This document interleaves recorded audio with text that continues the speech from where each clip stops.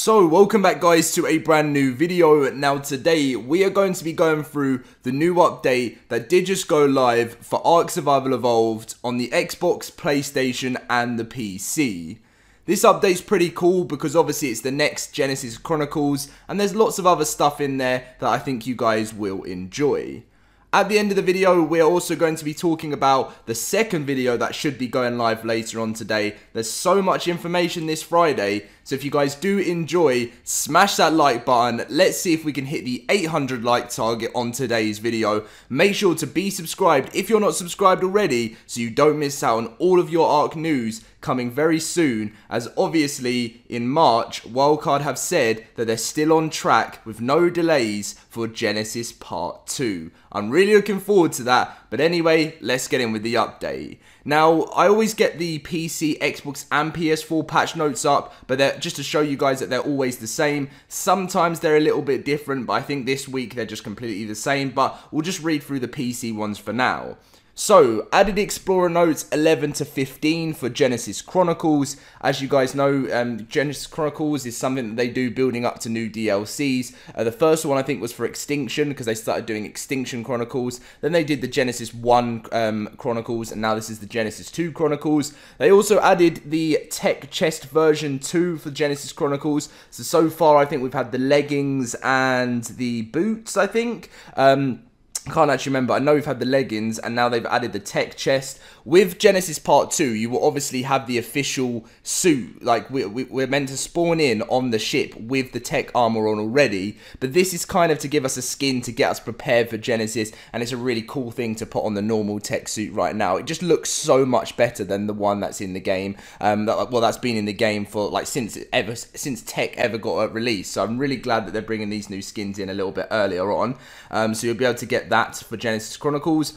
Added additional mesh biting detection. Now this is something that I've seen a lot of people complaining a little bit about recently, but I think overall people are enjoying having this in more. Obviously for the last year that the meshing has really, they've really ramped up the sort of pressure on getting this out of the game, and I know a lot of people have been losing tames by it's like glitching through the maps and stuff. I've been seeing a lot of people on Genesis losing tames, which looks very frustrating, especially when they're your favorite giggers.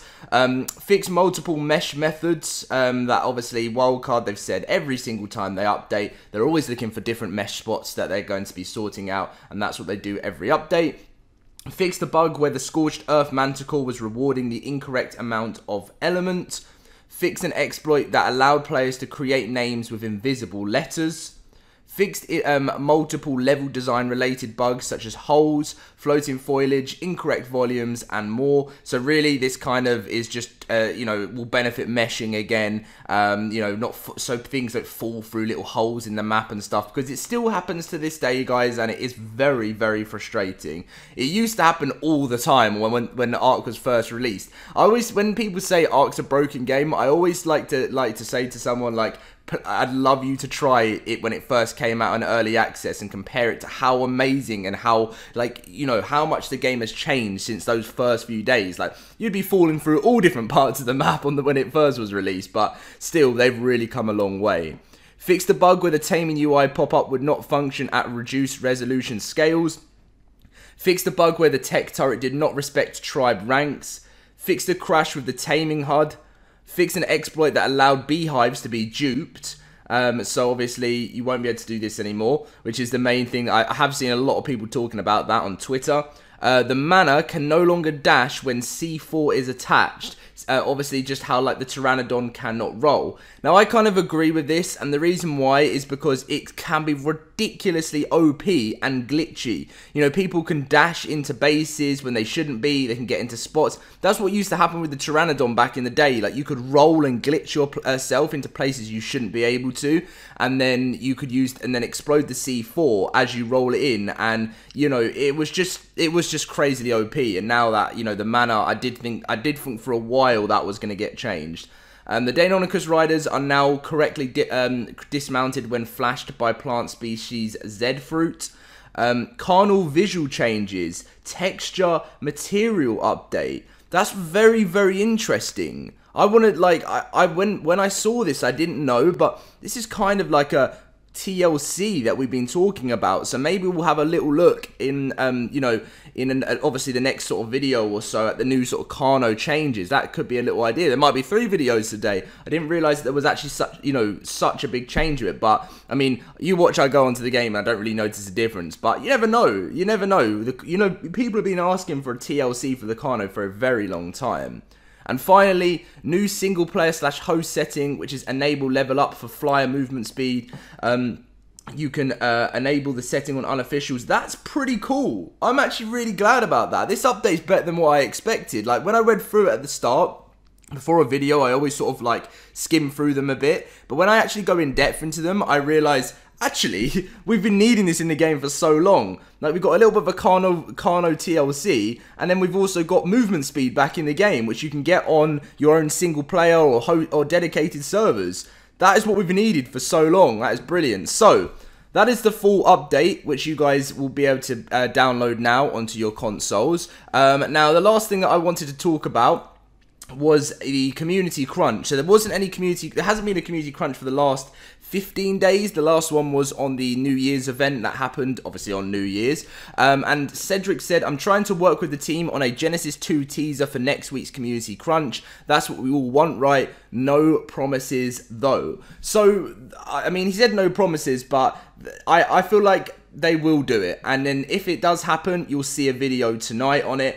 It'll be in the new community crunch. I really hope they stick to it. It'll either be a trailer, it'll either be like a new creature, it'll be something like that. So it'll be definitely a lot of fun to take a look at, and that video will be coming some point later tonight. Knowing my luck, the community crunch will be out at like 2 AM or something UK time, but to be honest, I'm usually up at that time at the moment because we're back in another lockdown. So yeah, and to be honest, I normally am on the weekend as it is, so it doesn't bother me, and I love bringing content out to you guys whenever I can. But anyway, that is going to be the end of today's video. There's so much going on right now with ARK Survival Evolved. It's very, very exciting. So if you do enjoy today's video, as always, smash that like button, subscribe if you're new around here, and I'll catch you guys in my next video. See you guys later.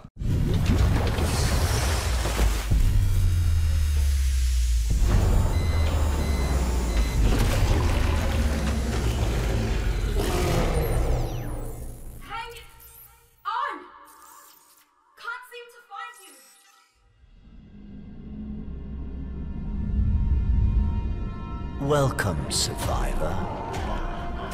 Enjoy the view. You see before you the pinnacle of mankind's ingenuity. All of humanity's hopes and dreams carefully nestled within this lifeboat. Each of its shining rings are laden with miracles of science and nature. A paradise where the boundary between the biological and technological has been all but erased. And now all of it is mine. I control this vessel now.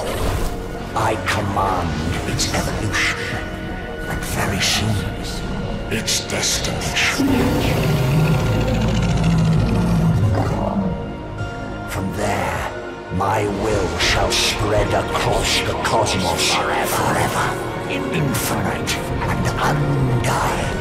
And there's nothing you or that witless puppet, that shadow of her, can do to stop me. I have already set my designs in motion. Our future awaits, survivor.